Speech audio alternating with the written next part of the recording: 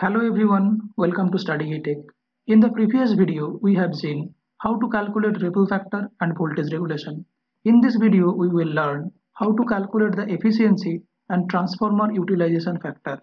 These two terms are quite similar, but there is a clear difference between these two that needs to be understood clearly. First, we will see how to calculate the efficiency. We all know the definition of the efficiency is equal to the output DC power divided by the input AC power.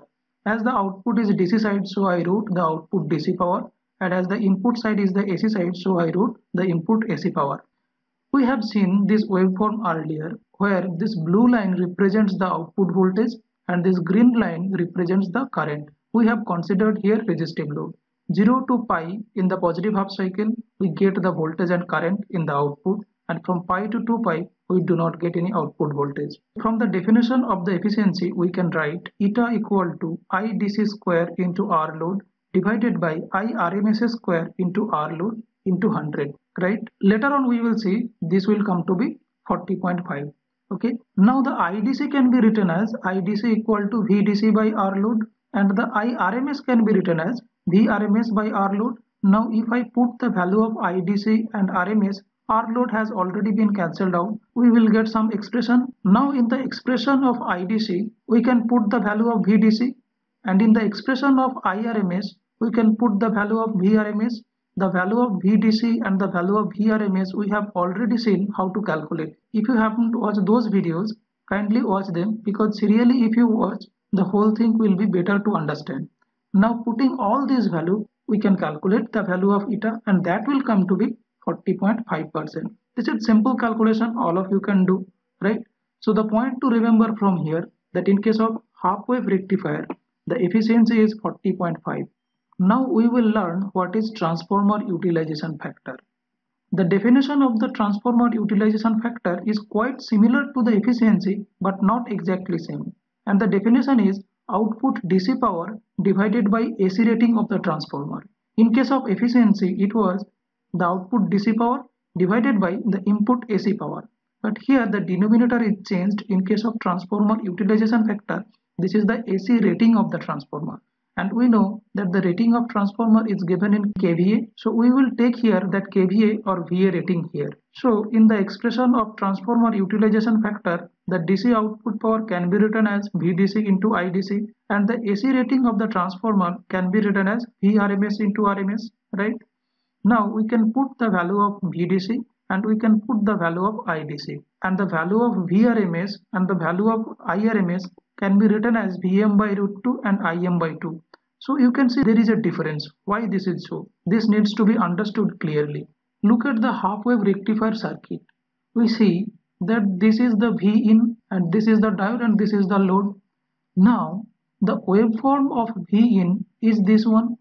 In the positive half cycle, in the negative half cycle, whatever it is, there is the voltage, right? The voltage waveform will always be there.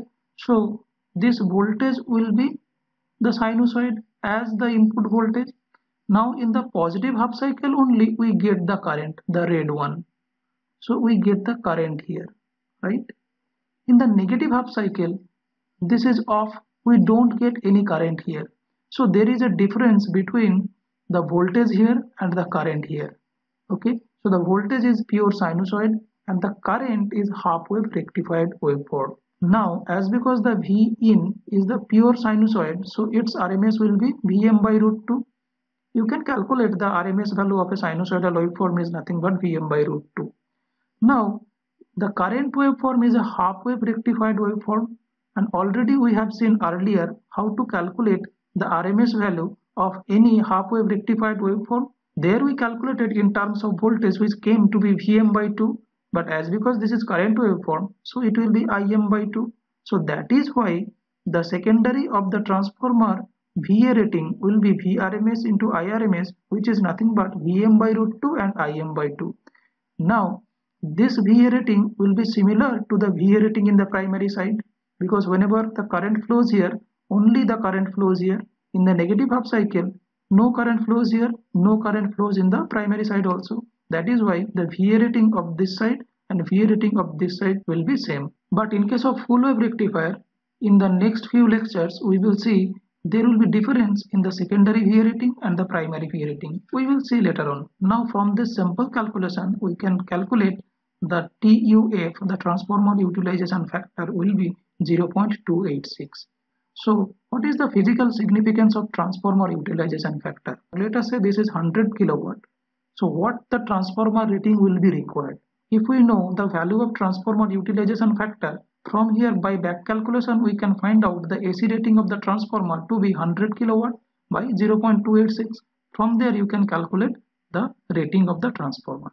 Now there are two things that we need to remember, that is the peak inverse voltage. Peak inverse voltage is the voltage appearing across the diode when this diode is off.